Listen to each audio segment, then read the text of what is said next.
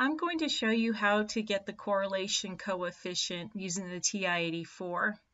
I'm working with my tattoos and teeth data, and I've already inputted it into the calculator in list 1 and list 2. So again, to input data into the calculator, you want to click on your stat menu and press enter. All right, so for example, the first person that was surveyed had 9 tattoos and 20 teeth. The next person had 1 tattoo and 30 teeth, and so on. So these are actually ordered pairs. And I want to find if there is a correlation between tattoos and teeth.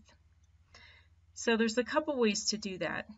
The first way is to press your stat menu, right arrow over to calc, and scroll down to linear regression AX plus B. It's also down here under linear regression A plus BX, which is a little redundant. Remember, if you're looking at the equation of a line, the number that's being multiplied by x is your slope. All right, so I'm going to scroll down or select option 4. And I need to tell it what 2 lists I need to correlate. So it defaults to my X list as L1, which was correct, and my Y list, which was the number of teeth. I put that in list 2, and that's correct. And I'm going to scroll down to calculate. Now you'll see in this original output that it's not giving R. So to do that, and you only have to do this one time unless you reset the memory on your calculator. What you need to do is you need to go to your catalog menu, which is right above your 0 key, and it's a second key. And you want to scroll down until you find diagnostic on. Honestly, I have no idea why it doesn't default to showing R.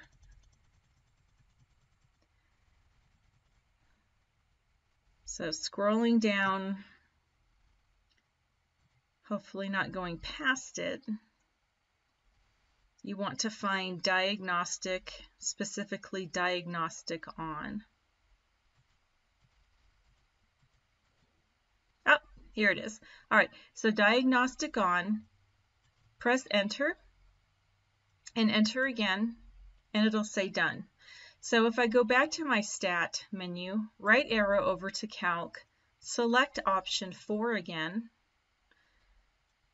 and enter all the way down to calculate. Now you'll see the output has R, which was negative 0.92. That indicates a strong negative linear relationship or a strong negative correlation between tattoos and teeth. In other words, as the number of tattoos increases, the number of teeth decreases. And some other pieces of information that we will use a bit later. The other way to get R from your calculator is if you go to your stat menu, right arrow over to tests. Now these are all the hypothesis tests that the calculator has built in, and at this point in our course we haven't covered that yet, but there is this linear regression t-test that will also give you the output of the correlation coefficient. So it's toward the bottom. And I want to look for linear regression t-test and select enter. Now if you go this option, you don't have to go to catalog and diagnostic on. If you just jump right to the linear regression t-test, it will automatically give R in the output.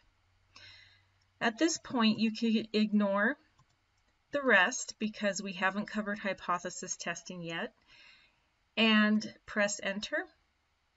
And it's going to give some pieces of information that probably won't make much sense, but if you scroll down, see the down arrow, it means there's more stuff. It will give R in the output.